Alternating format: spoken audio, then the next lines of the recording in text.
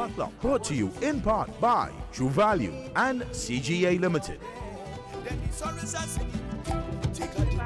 And as you see, it's time for another potluck, but this time it's a live potluck, live in studio, because Khary's making his pastel, his beef pastel, special pastel. Beef pastel, the only right way to make it, right, Rockers? That is what we do. I feel ganged up on, but so what's the first thing, Khary? Yeah, so the first thing you're going to use is your Promasa cornmeal. I tell you, if you do not use Promasa, you'll regret it. Really? Yes. All right. You know, I tried that before. And this is not even for TV saying this. Like, we had a genuine conversation about it the other day in the makeup room, and he was saying, dog, it had a time I didn't use Promasa, and it was for real. But you want to hear something? I didn't know it had any other cornmeal.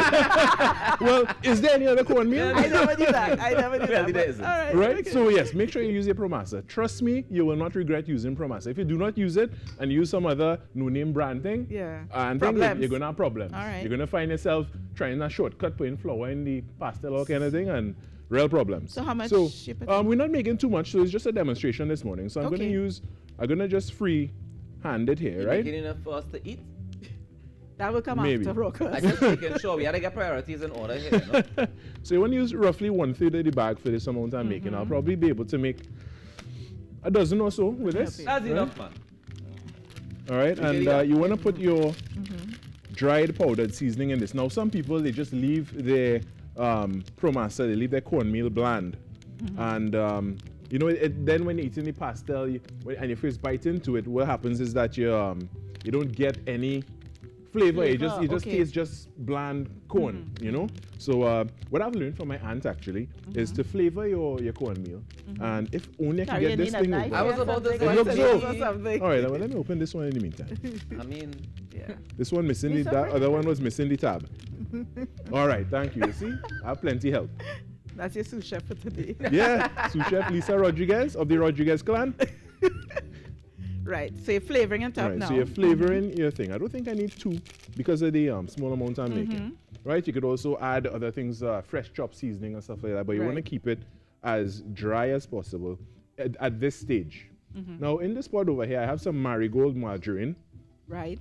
Right, and you want to mix your margarine with your cornmeal so that the margarine actually gives it moisture and it helps with the mouth feel and stuff like that, the texture.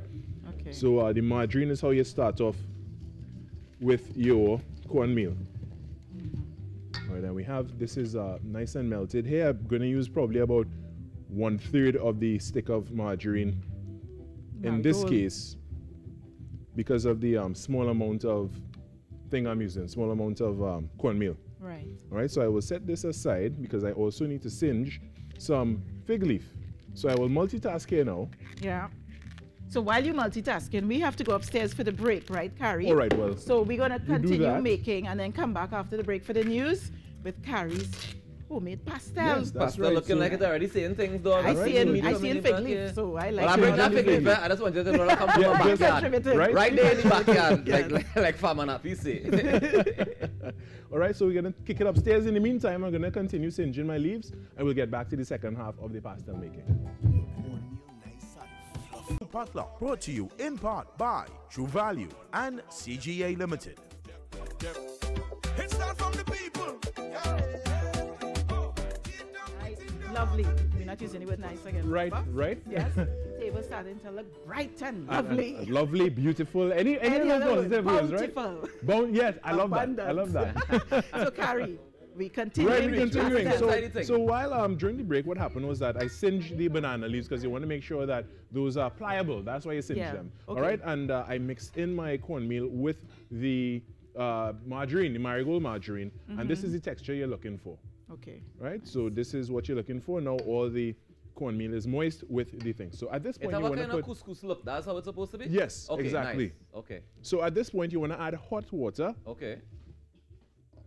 All right, and you just want to add in small increments. It's just you add just enough water to bring the dough together because it becomes very doughy at this point, and you don't want to add too much. So what happens is that you can add, but you can't take away in this case. I learned that from my rum punch. Right?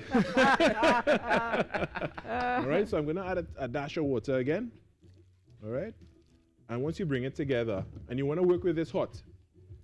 The reason you work with it hot is because it tends to dry out. So over here, I actually have a bowl with some Narel coconut oil. Nice. And that is to keep the Moisture? The moisture, yes, that's Keep it right. wet. Yes, to keep it wet That's how we like it. once you make the balls. I thought we was making pastels. Yeah, we are making pastel, but you need to roll your dough into balls at this point. So Oh yeah, I didn't. Better just a than that. splash. All right. Just a splash of water, just to bring your dough together, and we're getting the consistency Is that that is we the want. Christmas wap? And? A wet pastel. Oh yeah. A wet pastel dough. Correct, sir. Wet as pastel. Yeah, because you want your pastel as wet as possible. You know?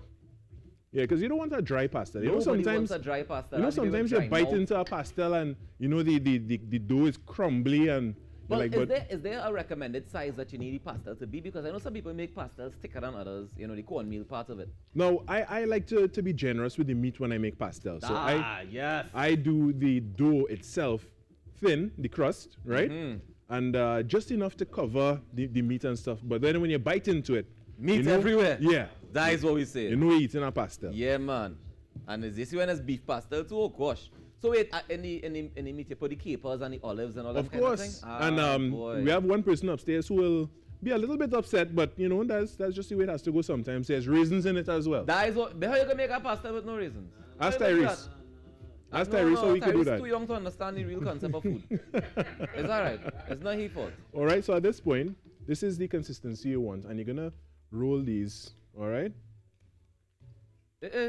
What's that? Is a West Indies cricketer? What's all that? All right, so you Okay. have them in. You put them in the oil to keep them moist. Right, so you're just gonna Oh, you average. just make any balls and put them in the oil to wait. Yeah, that's right. Oh, so you're not like, all right, okay, I have to learn because, like I say, I never make a pastel in my life. I Well, feel the like it's reason so I'm- much work, and I watch them what you doing there, and I don't have that amount of patience to sit down and be rolling balls and flicking balls. I'm not a cricketer. What is that? Why go through all that for? You like pastel? Yeah. Right, so that's what you're going through it for? No. You see, people can specialize, Khary. That's why they have people like you. All I have to do is decide to give you some money and say, "Can I have some pastels, please, sir?" You know, I want to say good morning to Zari. Zari is my cousin-in-law, and Right. she's been making pastel. I'm not sure how old. I think she's like 12 or 13. Wow. But she started her pastel business. Yeah. So she's been making pastels, and they actually taste really, really good. And you know, she did the blasphemy of making chicken pastels, but it's all right. It tastes good. That's, Hey, so well, she you know, was not fine. everybody eats beef and stuff. I mean, the right way is with beef. The only way. So the second rounds that we ordered from her though, we got beef pastels. Right. Because it is going fantastic. I think they might have like 1.5 left. So I'm making these balls here. So here's what. We're going to skip over to the next step. I know saying you're gonna pull out all dozen balls. Oh, no. Oh. We don't have time for that. I know We're on saying TV. that's too much balls for that bowl. Yeah, we're on TV. Time at all. Right? Because, you know, we have plenty of people, college boy Jesse already in studio. All right, so here's what's going to it happen. out, Lisa. We said it at the top. Okay, fine. We said it. All right. Hey, We did- pastel press in the house all here. Yeah. Thank you very much, from- Michelle Diaz, All for right, this so what you're pastel going to do press. is oil your Oil pastel the press. press. Right. Oil the press. Right, on both Oil sides. the press on both Then sides. you're going to put your big leaf on the top because this leaf is not going to Yeah. move. This leaf is going to stay there to help you press your pastel. So this goes down, you put a little bit of oil on that. Okay. All right, so you prevent it from sticking. Now you have your bottom piece, Right. right? And same deal. You put some oil on that so nothing sticks. Your Can I ball have a goes countdown? down, We have a countdown to the pastel. right? The ball goes down. Right. But what do you mean? What? The meat Well, the coming meat after. coming after, the Rockus. break. After the break. No, so you pressed Yeah. it down first without anything. Yeah. Yeah. Okay. All right, and this is why you need the top piece. Ah. And there we have Okay. the first All piece, right. right? All right, so so as we Khary, I'm continue, going to have to stop you there Well, you because we go have to ahead. do a break. We're going to do some of it off camera as well. As a matter of fact, what we're going to do is invite Marie Therese, who you all know. You guys know Marie Therese. Marie Therese made her Marie Therese Soca Sorrel. Soca Sorrel. I Ay. give it that name, right, Marie Therese? Yes, yes. You will tell us why is it Soca Sorrel. What's your special? Because it tastes so great. it has the sorrel, it has what do you call it, the Clove. spices, Spices, right. right? Cloves. And so, and clove is what takes that very sour taste out of it. But you know why I call it Marie Therese Soca Sorrel? Because when you drink it, you You feet bumped up. You know what's going there. So dance across to the table. That's our potluck, the Crew Potluck on the Now Morning Show. We're going to take in a few messages. College boy Jesse is up next.